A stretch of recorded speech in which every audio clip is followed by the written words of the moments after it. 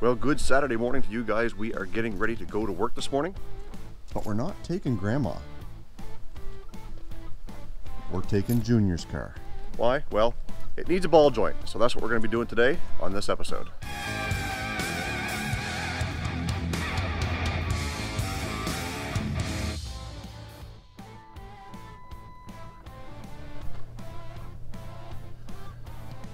Why does it smell like dirty old Ron's Subaru in here? Junior? Are you vaping again?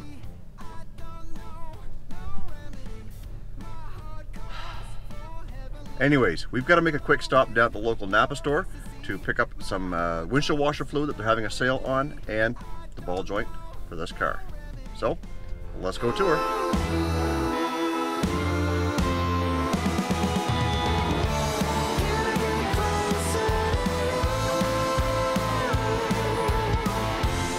Who needs a pickup truck when you got a Dodge Avenger? There's 12 cases of Napa brand windshield washer fluid. Out of breath. They don't go on sale very often. When they do, we try and stock up because we use quite a bit of it. Every vehicle, we top it up to make sure it's one less thing or one less light on the dash. So let's head out to the shop.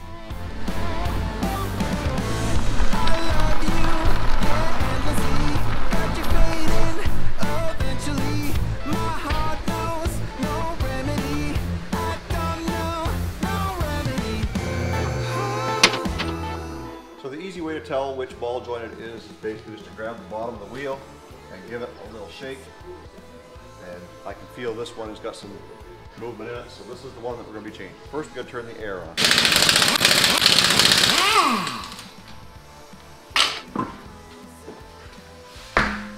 So normally a lot of guys wouldn't bother changing out this ball joint because they're just going to turn around and sell the car. Well, that is the plan, is we're going to sell the car, but I don't feel comfortable letting this go with a loose ball joint and just leaving it up to somebody else to chance. So, you know, it's the right thing to do. This ball joint only costs us about 25 or 30 bucks, and it's what little bit of time it's going to take me to change it.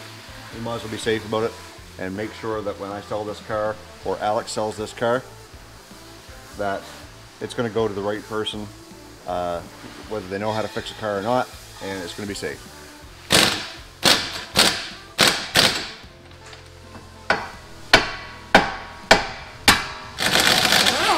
So one thing you got to be careful about when you're doing these ball joints is because you're basically letting this whole spindle loose, is your axle will go right into the side of the transmission, into the differential, and if you're not careful, if you swing this out too far this way, like this way, you could possibly pull out the axle and have a big problem on your hands. So these ball joints are basically, they're kind of pressed in. They've got a lock ring on the top. We're going to get our ball joint pressed, and we are going to press that up through.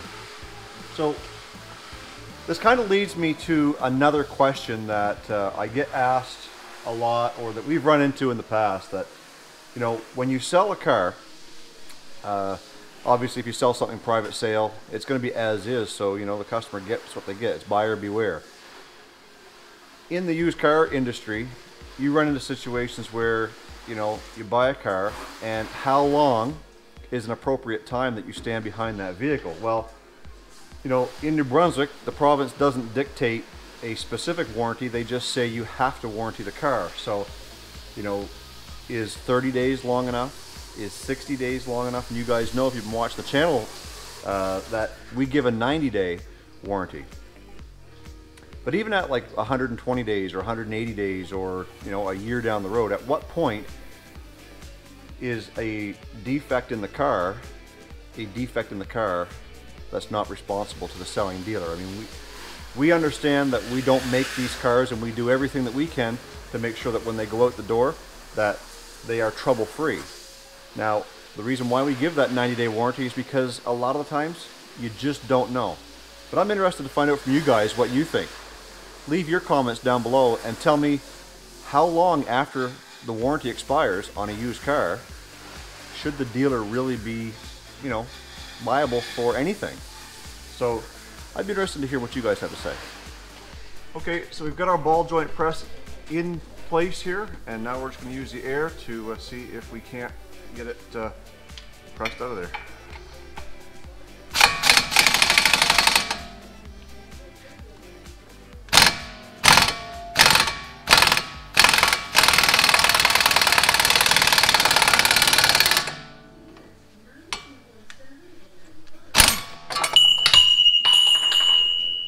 Yep, it's out. And there's the old ball joint, and we replaced this not too long ago in this car, but it's a non-serviceable ball joint, which means there's no grease fitting, and that's just the way they make it. If you want to pay a few extra dollars and get a Moog or a Napa Proformer or something like that, then you're going to get one with a grease fitting so you can service that. But we're just going to replace it with another one of these because it is a warranty item, and put her back together.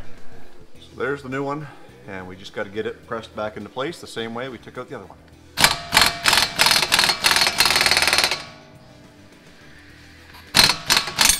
Now the trouble I'm having is I don't have the adapter to fit up top here, so I think what I'm going to have to do is end up taking the old hammer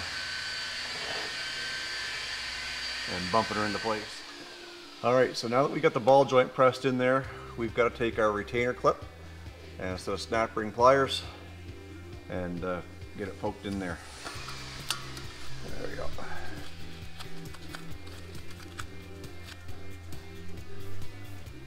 Alright, so now that that's in there, we can just start putting her back together. Just like so. And grab our new nut, cram it on there, and we'll be ready to rock and roll. Oh, wrong way.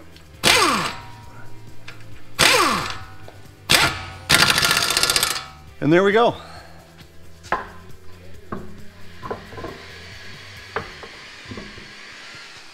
So in a world where flat rate shops charge you by the book, flat rate charge on this ball joint would have been 1.5 hours. So at $65 an hour, which is what we charge, that's about 90 bucks. I just did it in about 20 minutes altogether. And not because I have a lot of experience with ball joints, but because I had the right tools. I did have the know-how, and everything was available to me. So sometimes when you go into a shop that's flat rate, just because they do it quicker doesn't mean you necessarily should be paying less. It takes those guys a lot of time and a lot of training to get as good as they do, and to pay for the right tools, and to have the hoist and the right shop to be able to put these things together for you. But one thing to keep in mind is that our shop, we are not flat rate. We do just charge straight time. So if you brought this vehicle in to get the job done, we likely would have charged you about a half an hour's worth of time from the time the vehicle come in to the time we got our tools cleaned up and back out of the shop again. So every shop is different.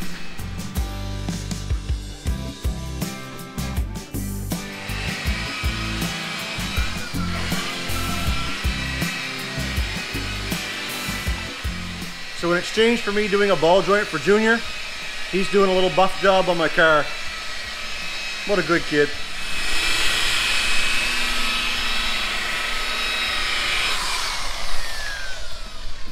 Quite a shine to her, Junior. Yeah, she needs it. Needs a lot of love. Oh yeah. So right now it is only 10:30. We're here for another hour and a half, so I'm going to grab the other buffer, give him a hand, make this job go a little bit quicker on this great big boat.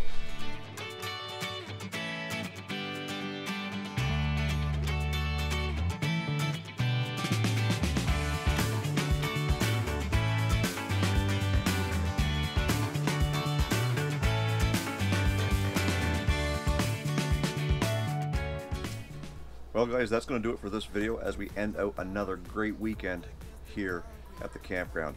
Guys, I am still looking for some license plates. If you have any, my addresses are in the description box down below. I'm just looking for some for the old wall art project. We are almost there, and we should be able to get that finished up in the very near future. Also, the shop truck should be back together very soon with new rear end gears. I hope to get a little bit of that repair on film for you guys, just so you can see just how milky and yucky it was inside that rear diff. Also, t-shirts are available at my Bonfire store. which is the first link in the description box below. You can pick up your very own Old Car Auto Guy t-shirt. I do want to give a quick shout out to a fella who sent me some license plates. His name is Sean, and he's got a channel, and his channel name is right here, For I Am Caper. He's also got t-shirts, and he was lucky, I was lucky enough for him to send me this one. So I'm wearing it today in this video in hopes that you guys will go over and check out his channel and give him some love and build that subscription base. He's climbed up over 100, and we just want to get him to grow as another fellow Canadian YouTuber. Guys, stay focused on the windshield, not the rearview mirror. I love you, God bless. Let's do it again in the next video.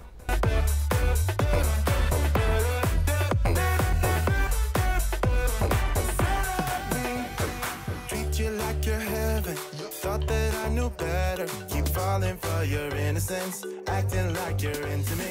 I know this is hopeless.